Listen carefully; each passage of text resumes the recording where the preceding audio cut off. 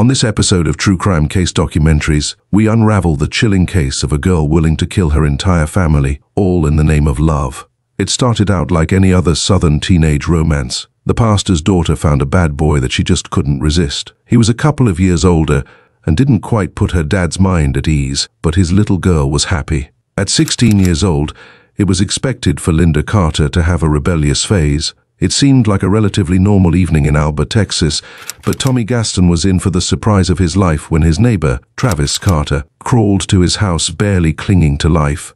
The scene was horrific. In the distance, his house was engulfed by flames. Tommy immediately called 911.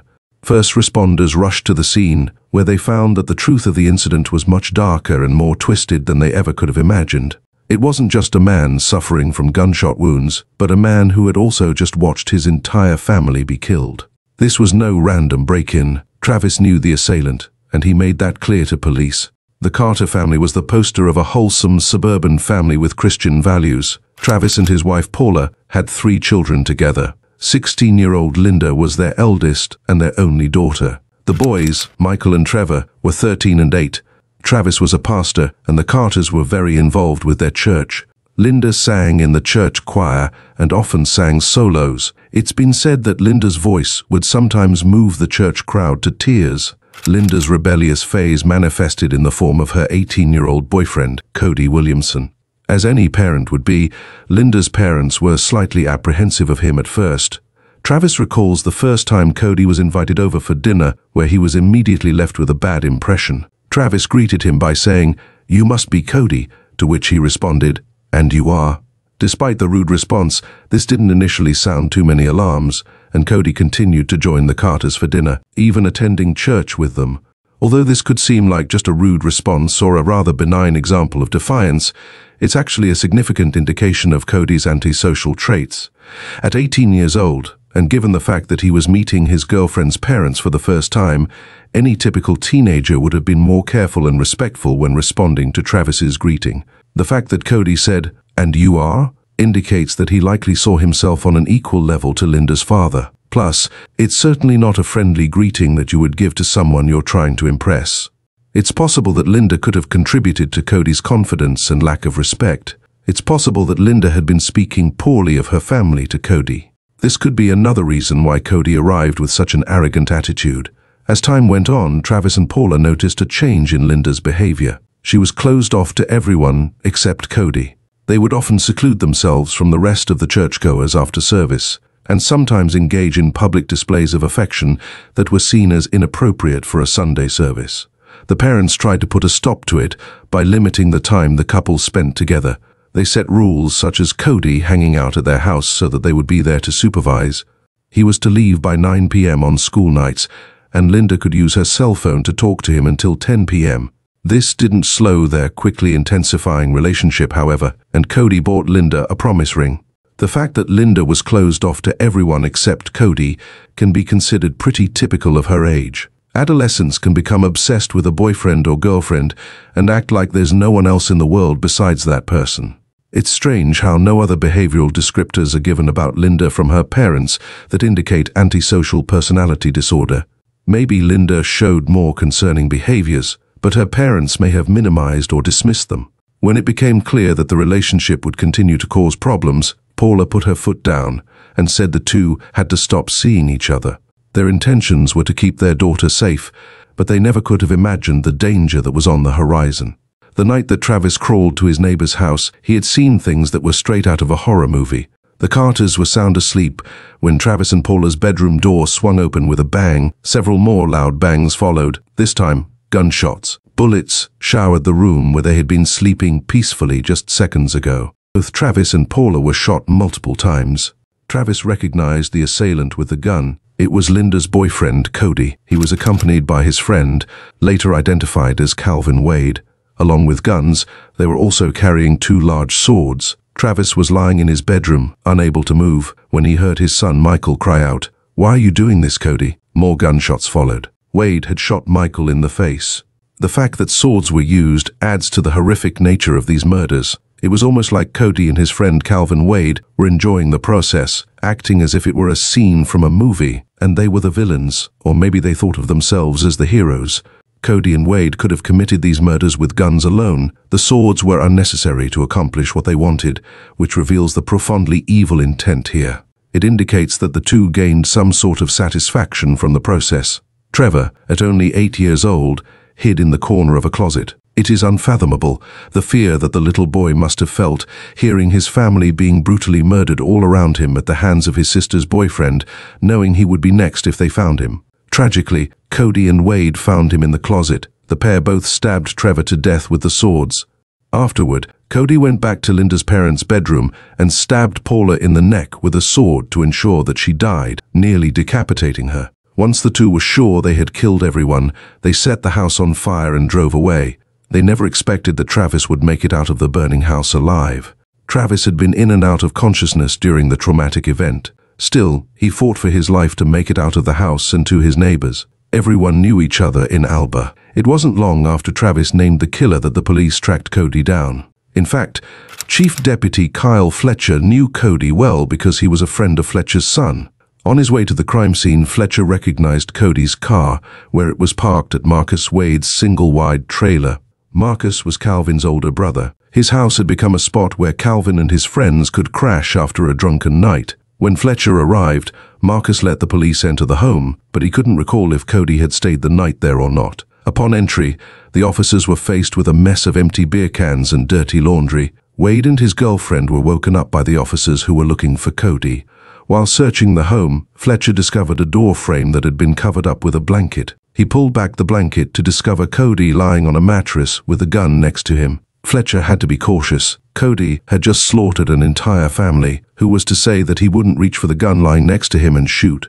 Fletcher asked Cody to show him his hands, then took the teen outside and told him what had happened to the Carter family the night before.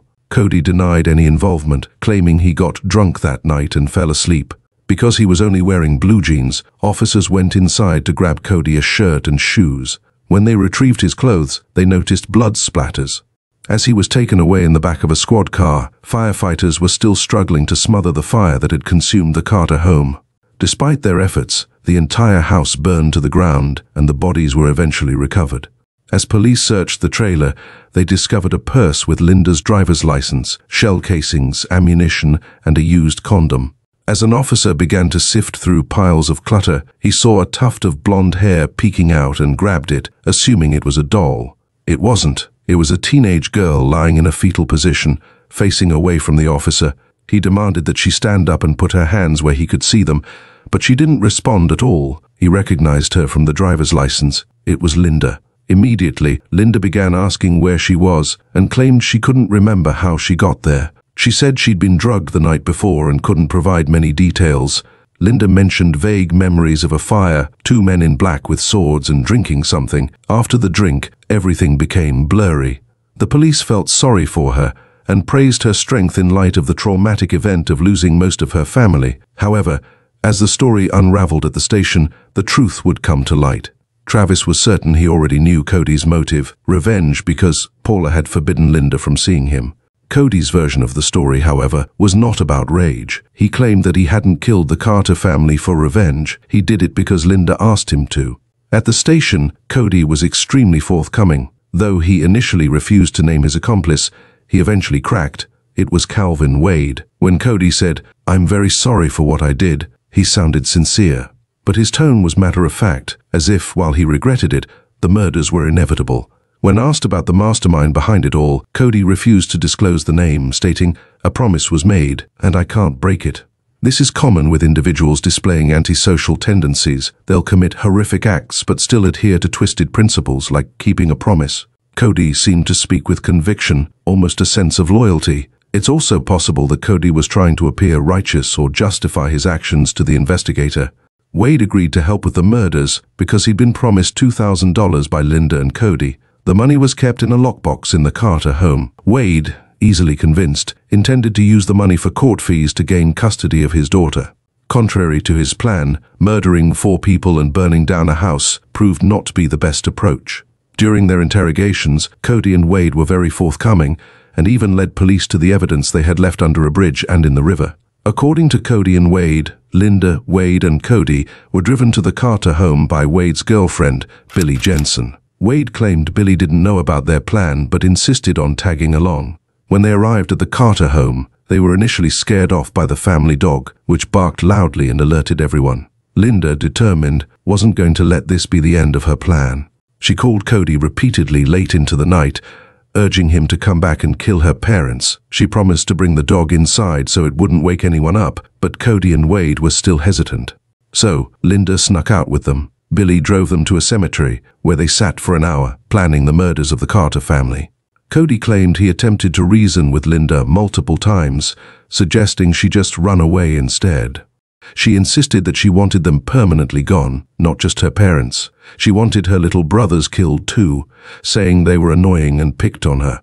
The series of events described show the severity of Linda's and Cody's antisocial personality disorder because they extensively thought through their plan. This case was not a heat-of-the-moment or anger-fueled murder. The murders were meticulously planned by two people who lacked empathy and likely had no conscience. Linda seemed undisturbed by the thought of making her family suffer, putting her parents and two brothers through such a horrific experience, an execution-style murder. It's likely that Linda either harbored deep, long-standing hatred for her family, or her psychopathy was so severe that she simply wanted them out of her way and had no issue with disposing of their lives. This is antisocial personality at its most severe, because even the worst psychopaths in history often target strangers. Those who plan and carry out brutal murders of their own family are the most dangerous types of sociopaths. The term menace to society fits individuals like Linda perfectly, as her willingness to destroy her own family shows how much worse her behavior could have been toward others.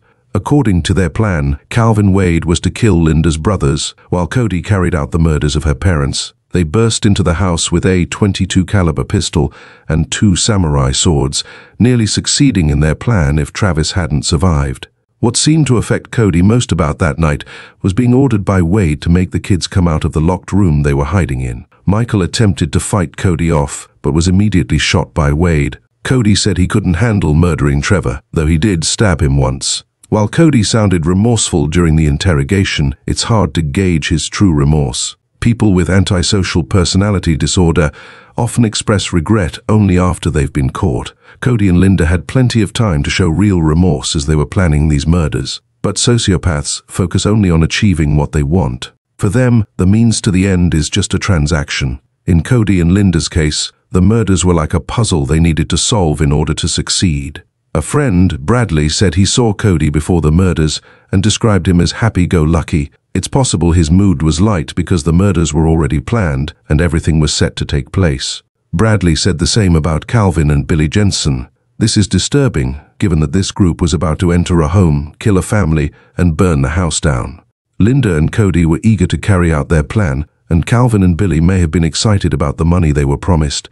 Wade recalled Linda being elated when they returned to the car with her packed suitcase. Once Linda confirmed her family was gone, she gave them the combination to the lockbox that contained the money. They also took all the money from Travis and Paula's wallets, which added up to about $400. They then set furniture and blankets on fire with pocket lighters, watching the house go up in flames as they drove away in Billy's car. Linda reportedly shouted, "Holy shit, that was awesome," and expressed relief. During his interrogation, Wade said that Linda was as happy as a kid on Christmas. They drove to the river, where they tossed Linda's suitcase, the swords, and bloody boots into a box. Their plan was to come back for these items later. Finally, Billy dropped Linda and Cody off at Marcus Wade's trailer, where they celebrated their completed mission by sleeping together. When Billy was questioned, she initially claimed ignorance about the whole thing. She finally cracked when she learned that the police already had both boys in custody, confessing to everything. While Wade, Cody, and Billy all told stories that corroborated each other, Linda stuck to her claim that she didn't remember anything. However, her toxicology report showed no drugs in her system and no signs of smoke inhalation. Meanwhile, Travis was recovering at the hospital against all odds. He had fractured both cheekbones, broken his nose, and suffered nerve damage in his right arm. When detectives came to talk to him, he asked about his daughter's involvement in the deaths of their family. They responded with one devastating sentence: "Her involvement was great." Travis immediately cried out in despair. It was inconceivable that his sweet little girl could have done something so evil. When told he could go home, Travis broke down again. He had no home to go to and no family left to return to.